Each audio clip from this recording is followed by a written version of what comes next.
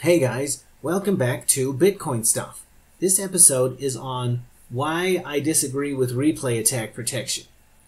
And the idea of a replay attack is Bitcoin has forked, so there are two chains operating simultaneously, and by default, a transaction which was valid before the split is valid on both chains after.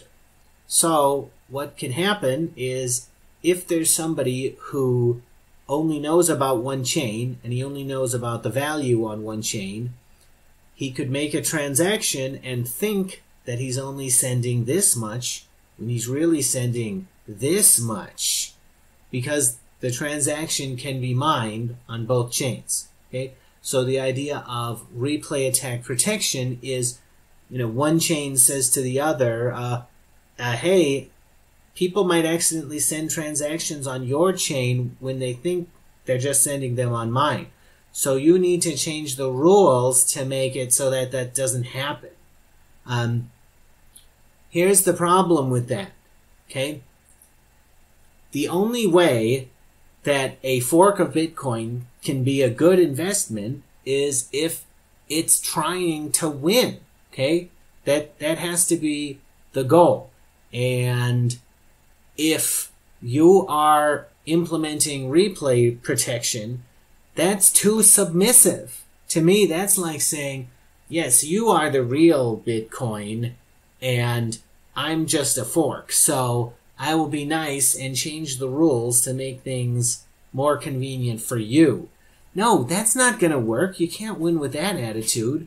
You need to be saying, no, I am the true Bitcoin. I'm going to defeat you.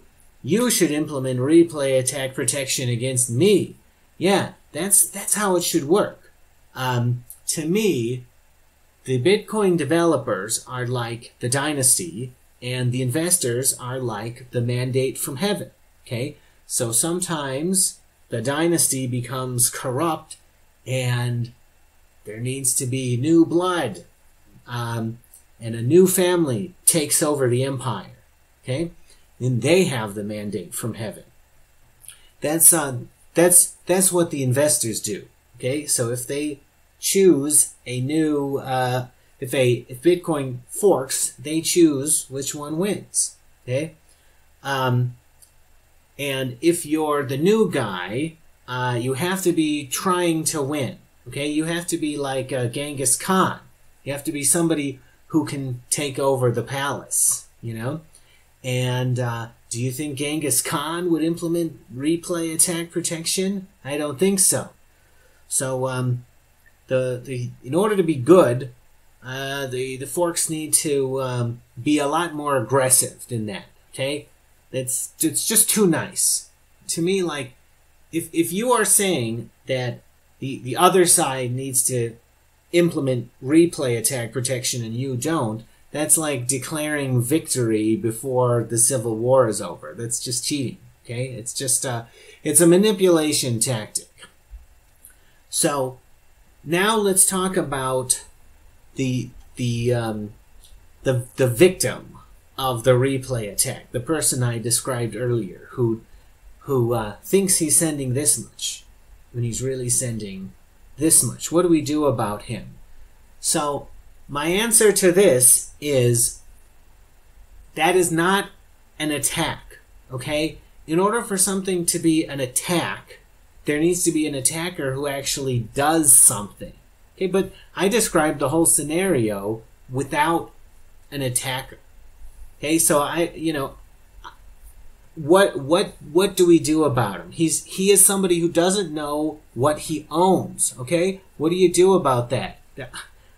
That person is too far gone to be helped. Okay, you're trying to protect people from their own ignorance, and that never works because the market is inherently treacherous. If you try to protect people from their own ignorance, that just prolongs their suffering. So you shouldn't do that. Now, Bitcoin transactions are public, okay? So you can't really say that it's an attack if you send a transaction out to show it to one chain, and then the people on the other chain also see it. Okay? So, like, if I receive a transaction, like, it's not an attack to show it to other people. Okay?